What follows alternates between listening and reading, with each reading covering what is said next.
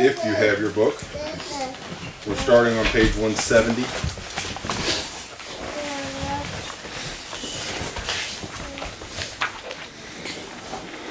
All right. What we're examining is the righteousness of God and how the righteousness of God applies or is imputed in salvation through the gospel. All right, in this part, in the number 4 point, the question is, how is the righteousness of God received? Now, we've agreed that the righteousness of God is necessary for salvation. So how is, I'm going to use cursive on accident, the righteousness of God received? Now, this is not a esoteric, philosophical, or theological point. It's critical to our understanding of the gospel, because it's here that we will be able to first begin identifying where the modern false gospel fails. All right? And that makes it a critical point. So it's going to take all of your attention. This sounds, when we read through it quickly, it sounds simple. And that's one of the reasons that I wanted to do this commentary, is to show you where heterodox gospels split off, where they make mistakes. Okay? So we've agreed that the righteousness of God must be received in order for there to be salvation. Okay? But how is this righteousness of God received? The righteousness of God is given by faith. It must be received by faith. So we must identify what faith is. Okay, so that's our question. Our answer, of course, is it must be given by faith.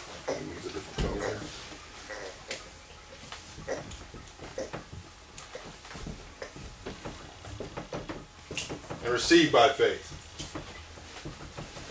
And so naturally our next question should be, what is this faith that receives the righteousness of God? Two questions come to mind. Because the saying that the righteousness of God is revealed in the gospel, it illuminates part of the problem, but it doesn't. But it assumes some facts that we ought to impute into the question. Okay. A. It assumes, when we say that the righteousness of God is revealed through the gospel, that assumes that this righteousness is offered, as we have already explained, or that it is offered, as we've already explained. In other words, to say that it's revealed, but just that it's revealed, doesn't solve anything. Imputed, or intrinsic in that statement is that it's being revealed because it's being offered. That there is an offer of this righteousness in the question. For of what comfort is it that Christ is revealed as willing and able to save, if there is no offer of Christ to those who see their need? Right? The offer of Christ is implied directly by the revelation of Him to the soul. Okay. Now, we can say that the offer of Christ is also made patently elsewhere in the Scriptures. But here, when we need to examine that when the righteousness of God is revealed, and this offer is implicit in that righteousness being revealed. For it has no other purpose if it isn't used of God to draw men. If it isn't used as an offer to man of a remedy for their condition. All right? This offer of Christ is implied directly by the revelation of Him to the soul. Now this means that when Christ, the righteousness of Christ is revealed in the regenerate or in the elect, the soul identifies the offer in the righteousness. See? if I have no need, or believe I have no need of Christ, and the righteousness of Christ is revealed, I will not see any offer in that, because it has no affinity for me. Does everybody understand that? But if I have been given the ability to see Christ aright and to see my need, when it is revealed, there is also revealed the offer of that. It's like if you were in a desert and parched and thirsty, and someone displayed before you pure, clear water, you would need to recognize your need, and if you recognized your need, that would be the solution to your problem. Would be revealed to your soul. Right? So the revelation of the offer is made in the soul.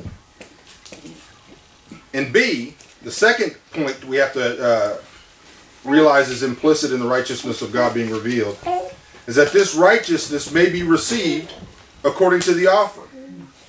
So if Christ is believed by faith, the promise is made without wavering that he may be freely received. It would be a trick of the highest order to reveal then this pure, clean water to the drenched or excuse me, not drenched, the thirsty man, and then pull it away and say, "Oh, this is good, clean water to drink, but it's not for you."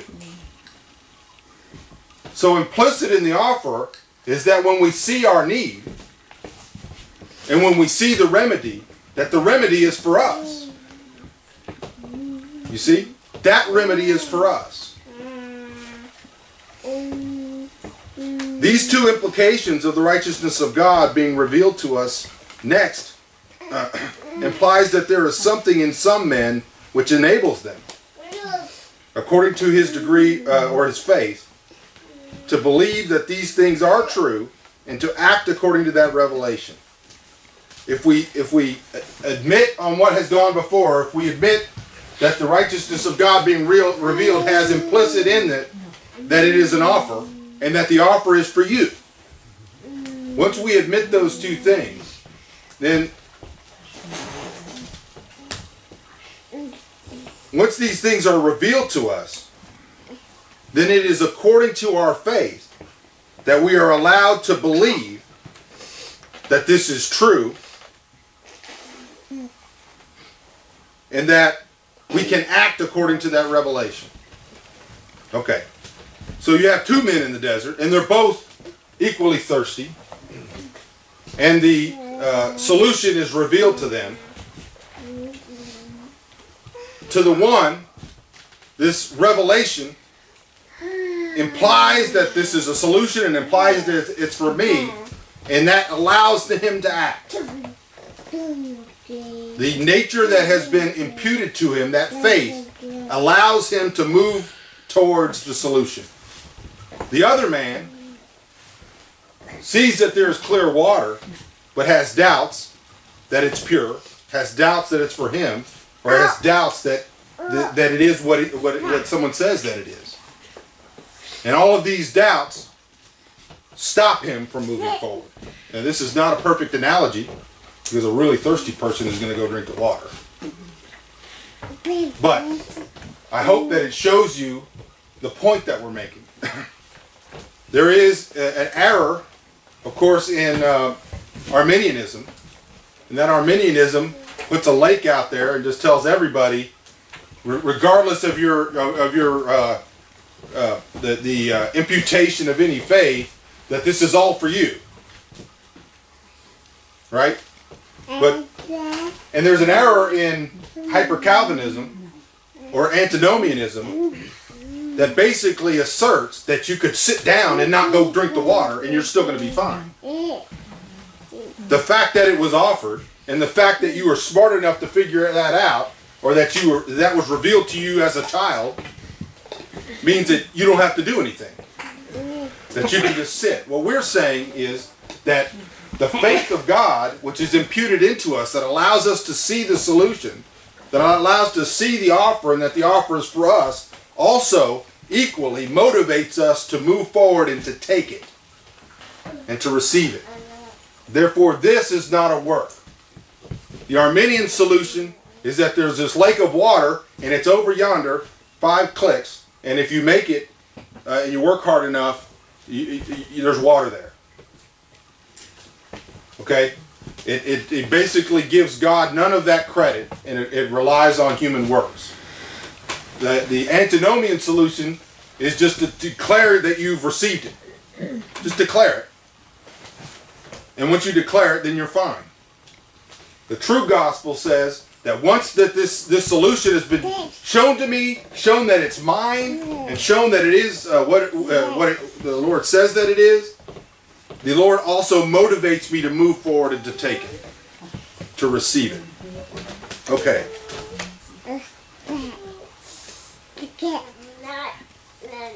So there is something in the 2 parties that I mentioned. There is something in the one that draws them forward to the solution that they partake of it, and that hinders the other. Because if we carry the analogy over into human terms, you and your neighbor, or you and your sister, or you and your father, or you and your daughter, or you and your son, whoever it is that you know that has not received the true gospel, they were in the same condition. These 2 were in the same condition. They both saw or heard the solution to their problems, and one went forward and took it and the other didn't. This is the question I always have for Arminians, is what causes me to differ from my atheist neighbors? I'm not smarter. I'm not wiser. There's something that has caused me to differ, to see the offer differently, to respond to it differently. And that something is faith. That's the best way that I know how to describe it. And Christianity in the last 100 years has done a horrible job in explaining what faith is. But faith is this gift that God gives from His own righteousness that draws those who are His to Himself so that they might receive those things that He has particularly for them. All right? This something is the gift of faith. If a man is hungry and unable to provide food for himself or his family, and a messenger arrives that declares that a certain shop owner is willing to provide whatever food and provisions are necessary to save the starving man and his family, in order for that offer to be realized, these things must happen. The starving man must realize that he is in need and will perish without aid. He must believe that there is such a shop owner and that the offer he has made is valid and is the true expression of the shop owner's will. And 3, he must accept that that offer includes him. If any of those things fall short, the man will not proceed to the solution. Okay? If the starving man believes that these things are true, all of these things, then he has assented in his mind to the basic truths that are set forth, but that's only half of the issue. That's where modern Christianity stops. Modern Christianity teaches that mental assent is faith, is belief, and is salvation. But now he must determine if he will act upon that information and go receive that which is freely offered. Here is where the will must act. And so we have never denied that man has a will. And we have never denied that the will is in use in this process. The will must act here. And upon doing so, the will proves that the mind, which is the heart, has believed the message to be true. Okay? This is an act of faith. Now, here's where it could get very, very confusing because so many of these terms are twisted or pictured inappropriately or wrongly.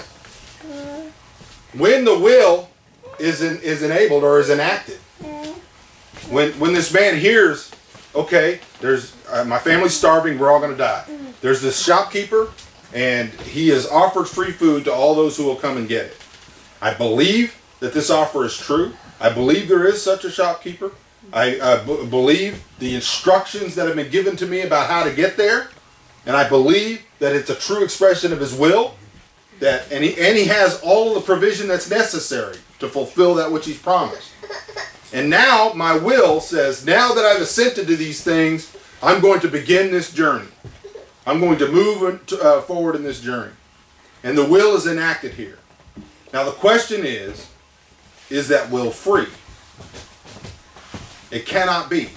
Because the will is only, and you've heard me say this 1,000 times, the will is only the expression of the decision that has already been made in the heart, or the proclivities or the nature of that heart.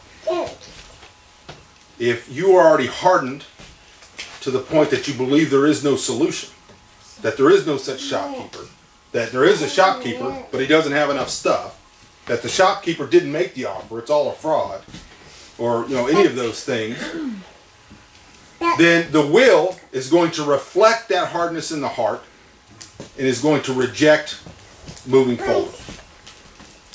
All right? And any number of hindrances can be placed between here and there that I'm going to discuss. Perhaps you go to such and such a town, you go to such and such a street, you see the street sign, you say that's the solution, and you sit down and die of starvation.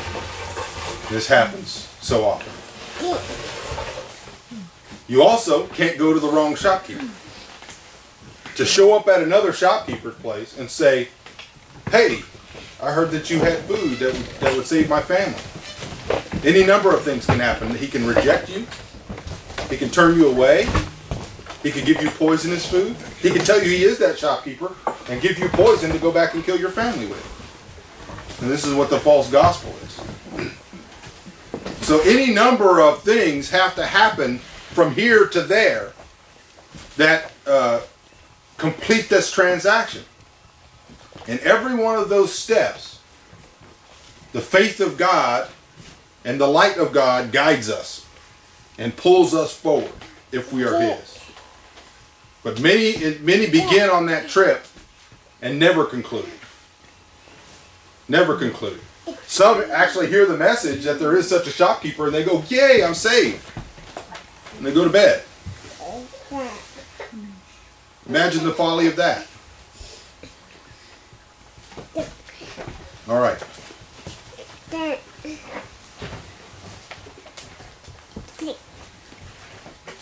I've used these analogies of the hungry man seeking food and the thirsty man seeking water, but these analogies fail because generally any hungry man who's offered food or any thirsty man who's offered water is going to go. Because the carnal man has the proclivity or the tendency to want food and water. The difference here is that the carnal man has no tendency and no proclivity to want Christ or salvation.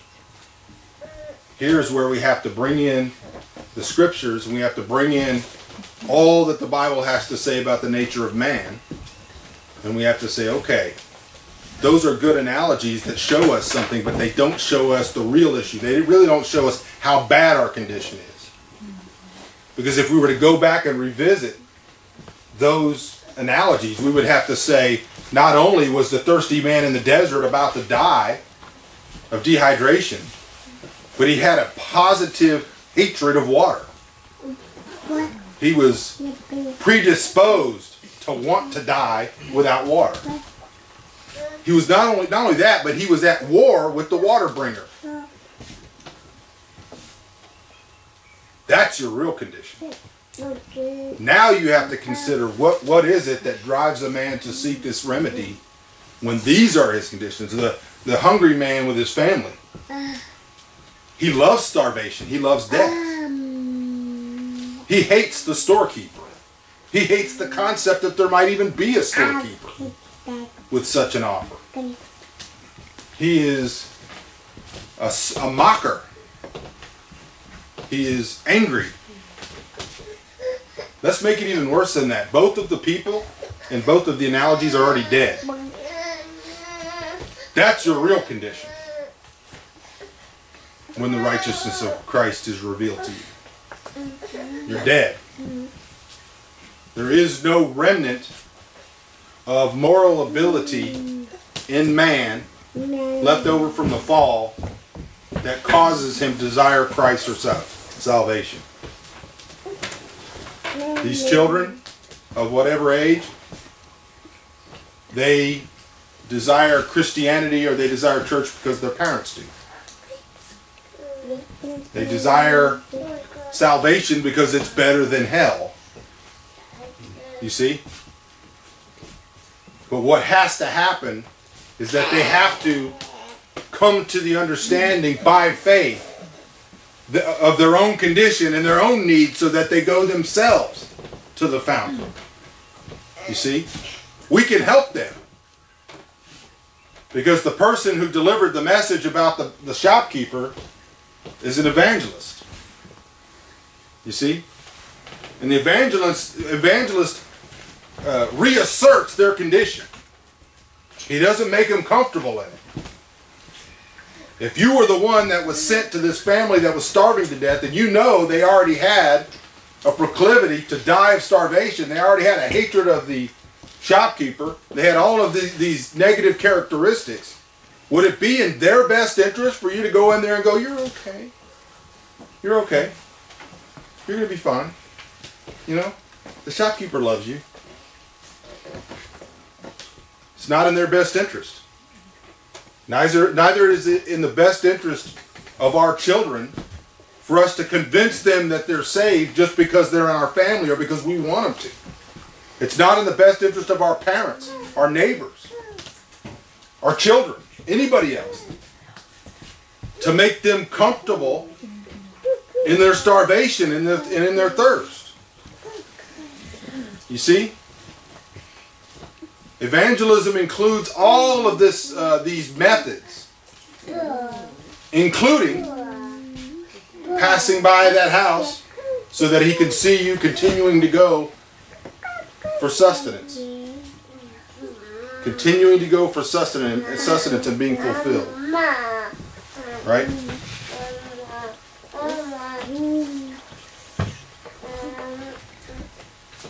Therefore, we acknowledge that for a man to see his true condition and to believe that God has made the offer of salvation to him, and to apprehend and accept this offer as true, and to move by faith to take and receive the salvation offered, is the work of God. For this is the work of God, that ye believe on him whom he hath sent. John 6:29. For this is the work of God, that ye believe on him whom he hath sent. John 6:29. So I'll reassert it here because it's here. Now, in order for the man in our allegory to receive the promised food, there are three things necessary. First, that he know and seek the right shop owner. It does no good for him to seek the free gift from another. He must not make an error in person. Okay?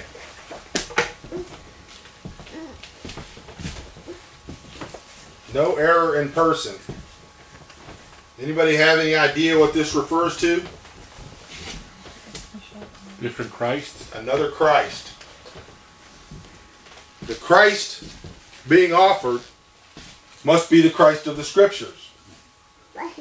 There is only one universal revelation of Jesus Christ available to us that defines who Christ is. And that's God's Word. Okay? And that must be the Christ in every one of those characteristics. Now, when we study Owen and we say, look into Christ, look into Christ, look into Christ, look into Christ, why is that? So that you don't make an error in person. Not only is there the positive benefits of as you look into Christ, you are being conformed into his image day by day, that you are humbled, that you receive gifts of grace, but there is the added grace of being able to see him and know him and love him and not make an error in person. Because I can tell you that the Christ offered by the world and the religious world and modern Christianity is more attractive to the carnal man than the Christ of the Bible. Because what does the Scriptures say about Christ? There was no comeliness in him that anyone would desire him. Is that true? That means the natural man has no attraction for the real Christ of the Scripture. This is not speaking of his physical attractiveness, and if it is, it's not that alone. It's saying that the carnal man is not going to be attracted to a Christ who referred to Gentiles as dogs, or to a Christ who stated plainly that he spoke in code so that most of the people who hear him would never turn to him. They're not going to be attracted to a Christ who sits in judgment, who comes with a sword with blood up to his thigh, executing vengeance, at the same time claiming that he has hidden the solution from most all of men, which is the next chapter, the righteousness of God hidden.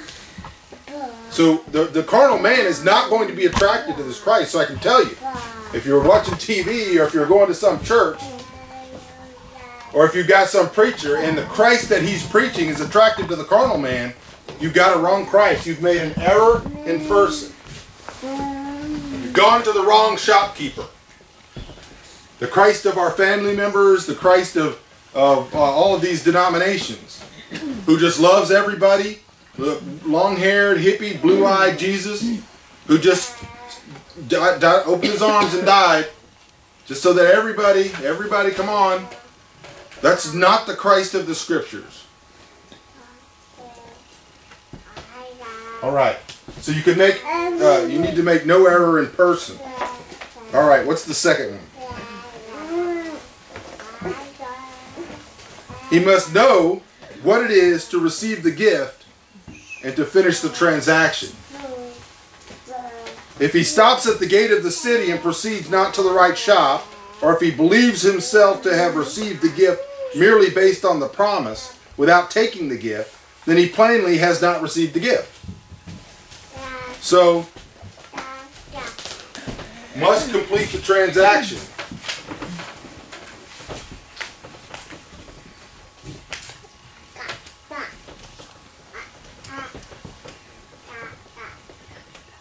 Which means antinomianism is overruled or thrown out, which includes hyper-Calvinism, or most versions of hyper-Calvinism that are lawless. Arminianism is ruled out. But this transaction must be completed by faith, which is to say, if Christ came and there was a huge mountain, and he said, those who I love, those who I save, I'm going to give them the power to climb over that mountain. And when we get to the other side, those that are there, those are the saved. How foolish would it be for any church to sit there and teach, oh, Christ came and he saved us, and they stay on this side of the mountain. Or to begin to climb and find it's too hard and turn back. Or to get all the way to the peak and to look onto the other side and say there's giants in the land and turn back. You see? This is not works. Christ has said those who have received his imputed righteousness, the righteousness of God, will do these things. And one of those things is they will come forth and receive that righteousness. And it's received by faith from that Christ, the real Christ. Okay.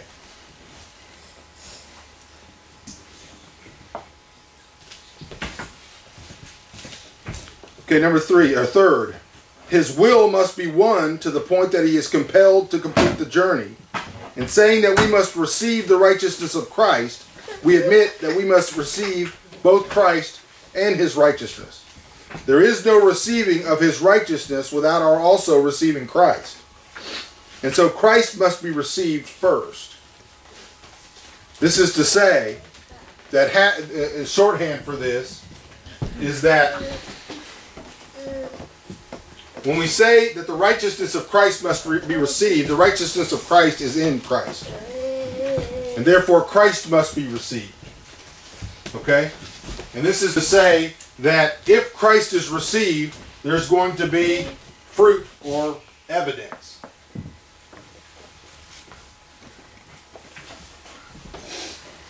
Alright? This shows that the will was enacted by faith to complete the transaction and that Christ is received. So the evidence is there. In our analogy, when our hungry man shows up, he receives the food and he eats of it, and he's revived. And we see him, and he's no longer starving. This is evidence that he has received the gift.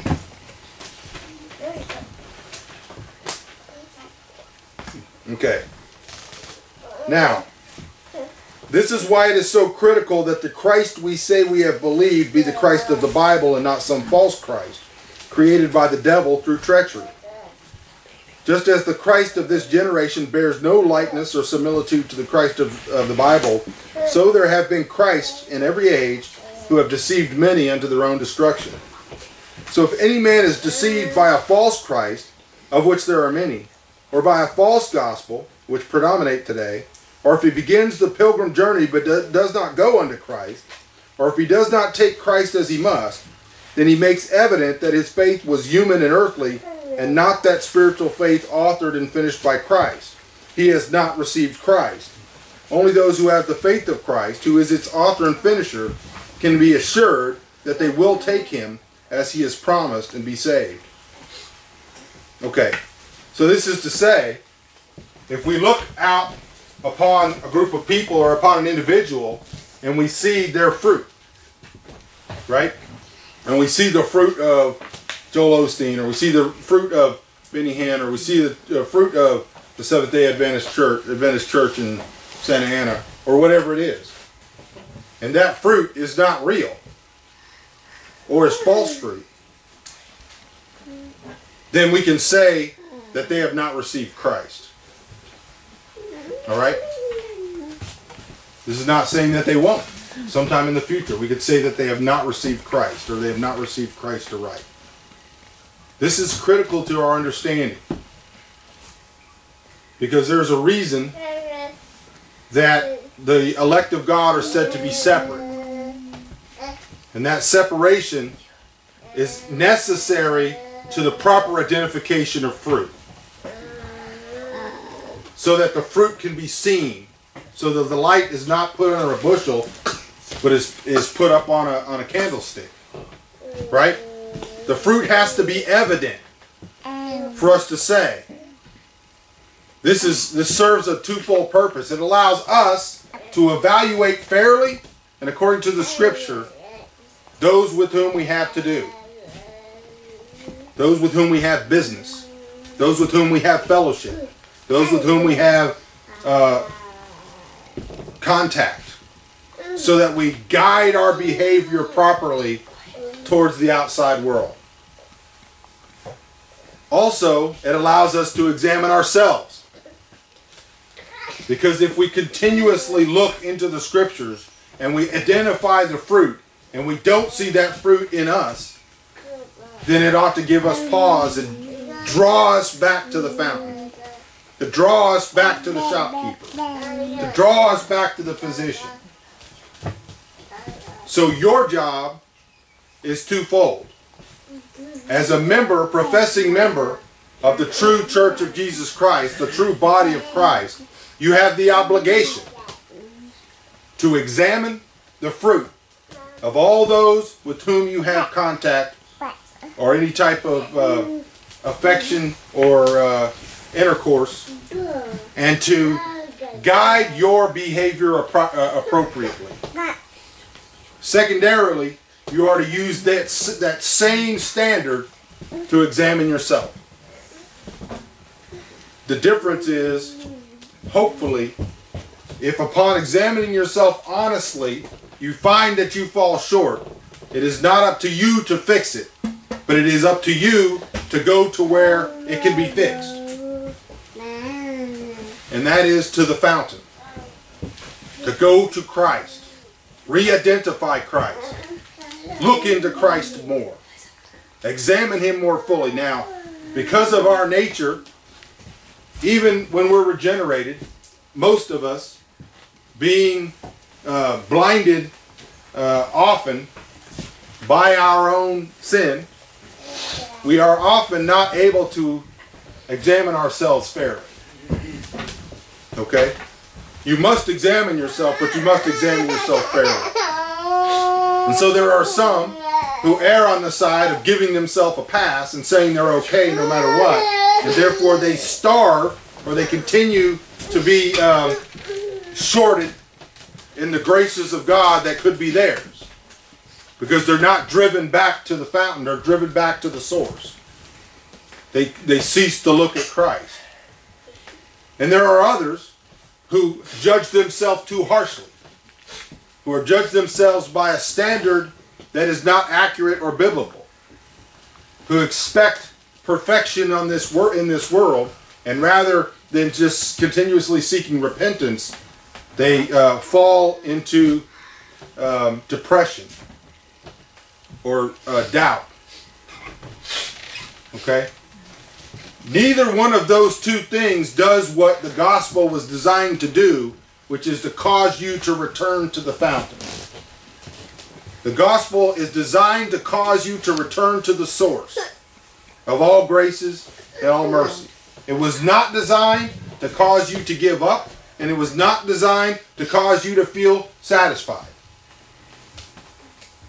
We have peace and patience and those things that are given to us by grace, and yet the gospel is designed to constantly be a mirror that held up allows us to see ourselves as we are, and to remember that when we walk away from the mirror, so that we constantly seek Christ. I say this and repeat it so much because this is where we can identify the failure of heterodox gospels, or false gospels.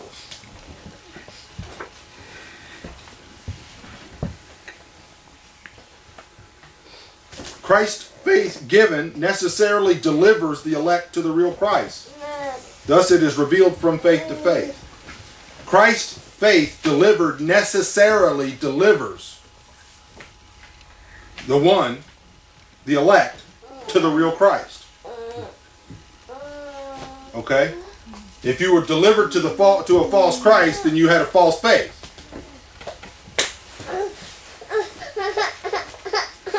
Which Christ is the essential question. Okay, so the Christ who offers salvation is holy, and He is one who will not share His glory with another master. He will only be served by those who have put off the world as master. He is a jealous husband who will have a bride that loves Him above all things, who serves no idols. He is hated by the world and therefore brings persecution on those who come to Him by faith, and thus they will be hated as well. And this according to His own promise. If you were of the world would love His own. But because ye are not of the world, but I have chosen you out of the world, therefore the world hateth you. John 15:19. This gives us a further way to identify those who are truly the children of Christ and those who are not. If they assert in their gospel, or if they assert in their behavior, or they assert through their fruit that it is okay to continue with your former loves, your former idolatries, whatever those things are, and that God has saved us despite those things, or to Christify those things, and put bumper stickers on them and call them Christian now. If He hasn't delivered us from those loves and delivered us to Him instead, then we can see that we have a false Christ. Because the Bible says plainly that God is a jealous God. He will not share His bride with idols, and Israel is plain evidence of that. The second thing is if what they are saying is not despised by the world, then it is not the true gospel, and they have not received Christ aright. The Christ that they've received is not the Christ of the Bible, because the Christ of the Bible says, if you love me, the world will hate you. Persecution comes with him. And it can come in different amounts, in different times, based on God's periods of light and darkness. But persecution is inevitable. From family, from friends, from children, from neighbors, from brethren. It's inevitable if we stand firm in these truths that the world will hate us. To take Christ as husband is to be divorced from all other lovers and have him as king as well as high priest and prophet. Too many will say they have come to Christ, yet they love the world, are married to other lovers, and though they will declare Christ as Savior, they will not have Christ as King or Lord. They do not know that they have missed the person and have erred by approaching another Christ altogether. We must go to the real Christ and not the Christ created by millionaire evangelists and carnal theologians. We must go to the real Christ that was killed by the world and not the Christ who the world loves and follows. Too many will say that they know and have taken Christ when by every biblical measure they have refused him as King and Lord.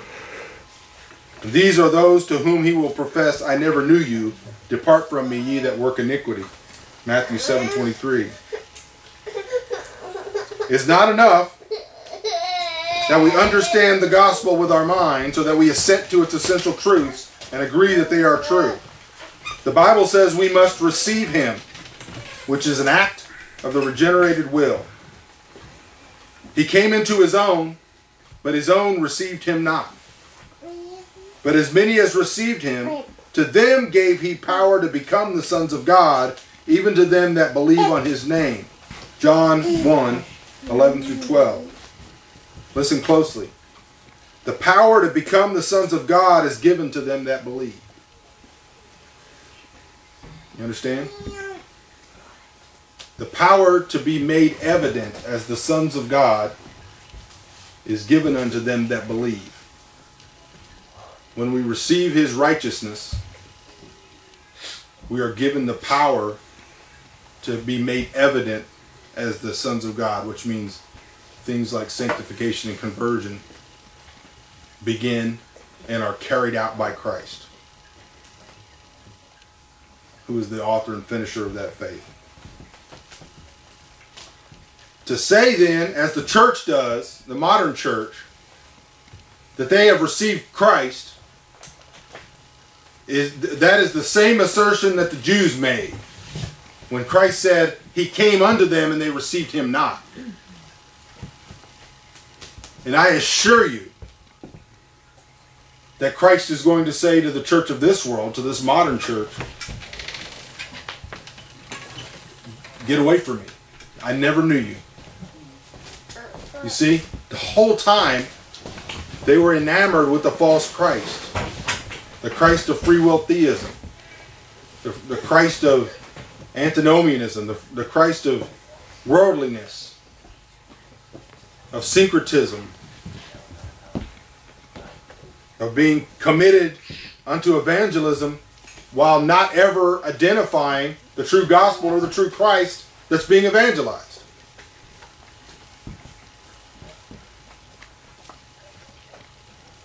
Those who do not seek Christ aright, who seek another person they call Christ, and who do not receive him by faith, and who do not enter into marriage to him, taking on his name, which includes the hatred and scorn of this world, and who do not receive and obey him as King and Lord, are not his.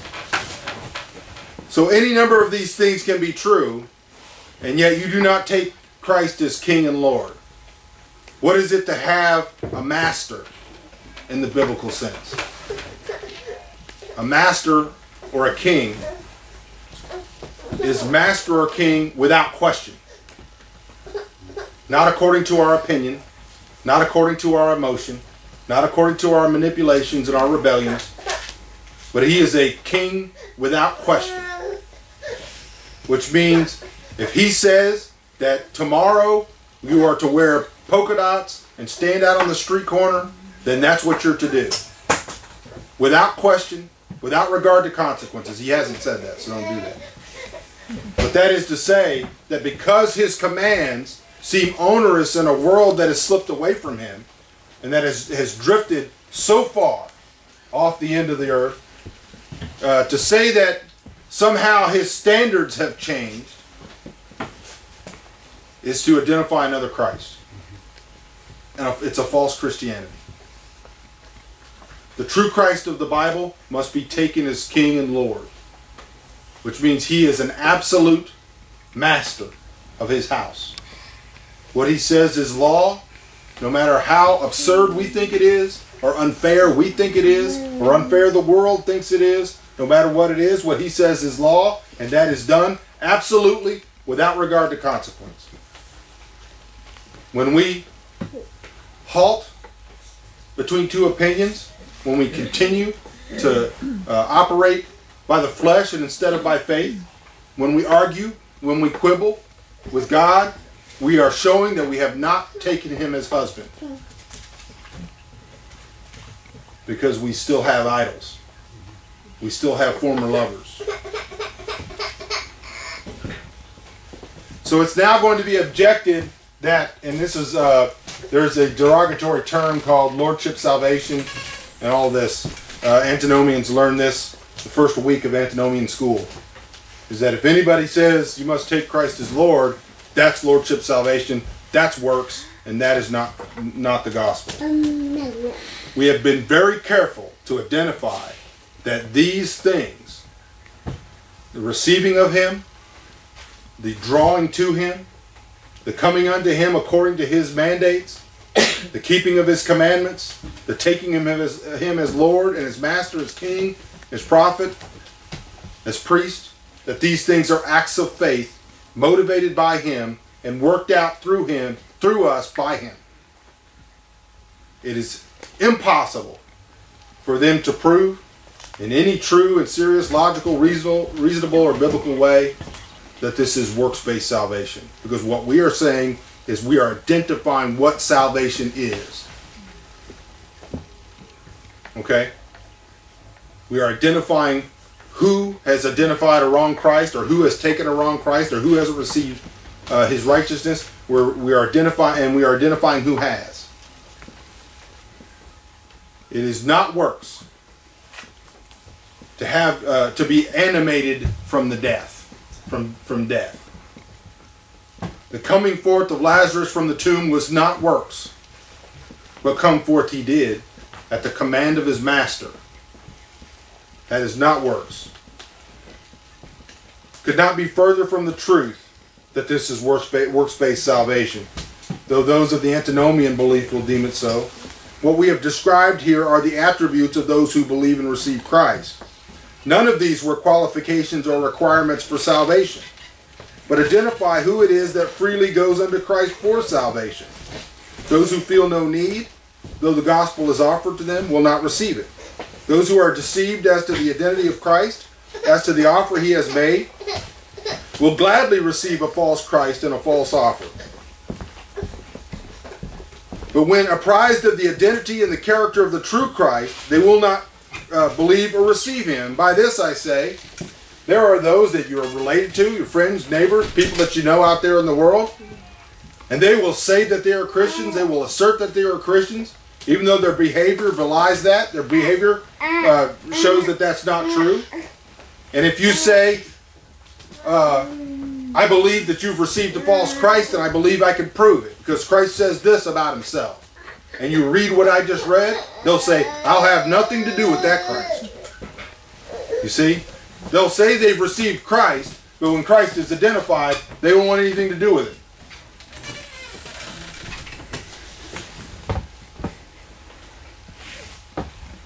So a man or a woman may gladly embrace the modernist gospel and believe themselves to be full of faith and saved, yet if we present to them that those whom Christ marries are lowly and humbled, persecuted and afflicted, hated and scorned, the offscouring of the earth, and that they do not look like the world, and that they who marry him must obey him and his commandments, and must have him as complete Lord as well as Savior, then these who have made a profession of faith by a false gospel to a false Christ will reject and not receive the true gospel and the true Christ. This will be made evident at the judgment seat when they stand and believe themselves to be saved, having gone through a whole life. Billy Graham, Pope John Paul II, any of those people, and they stand before a holy God, and it's not the Christ that they identified in life. It is no work of man that saves them who come to Christ, but we are identifying the attributes of those who have truly come to the true Christ. All right, any questions? Do you want to elaborate any more about the what was it, the antinomian idea of lordship, right, salvation? Okay, I don't think I've ever heard that. Yeah, before. you do a web search on it, and there's all kinds of pages that pretend to refute lordship salvation, and they do so. The trick is in the name, because we don't believe in lordship salvation. We believe in salvation lordship. We believe if you're saved, you will take Christ as Lord, as well as Savior. Okay, so the antinomians believe that to say that these fruit will be evidenced by believers is works, because in their minds they believe you're saying that they have to do these things, and we're not saying that. We're saying you would do those things, which is not a slight difference. The antinomians will also say, okay, I received Christ as Savior, and the word Savior means something to them. If you go to an antinomian anywhere, even Bob George, and we say to him, you've taken Christ as Savior, he would say, yes. What does the word Savior mean? He would say, the one who saved me, right? But if I went to the same person and I said, have you taken him as Lord? He would say, oh yeah, he's the Lord who saved me. The Lord is a proper noun. But what does the word Lord mean in the Scripture? Master, King. Right? If I've taken him as master, I've taken him as king, those words mean things. It's not just a name that goes before Christ.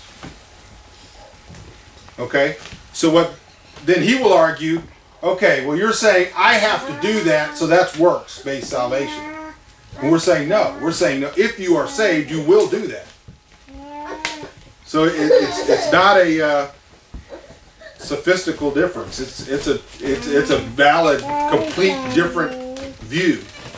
So they can only win that argument on their websites and their web pages by misstating the position of true Christianity. Right? Some of them even give lip service to the idea that yes, they'll argue against it, then they'll say yes, if you are saved, you will take Christ as Lord, but that doesn't mean that your life will change, or then they'll soften it by saying, oh, that they'll turn it into just words. There is no concrete view as to what it means. Because if you went to them and you said, okay, so we have to keep the commandments, they're going to make those commandments as soft and undefinable as possible. All right?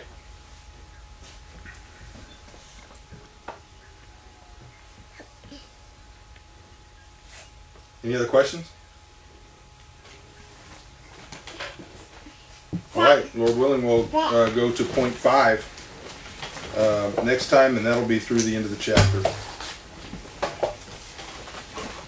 Thank you all. Thank you. Thank you.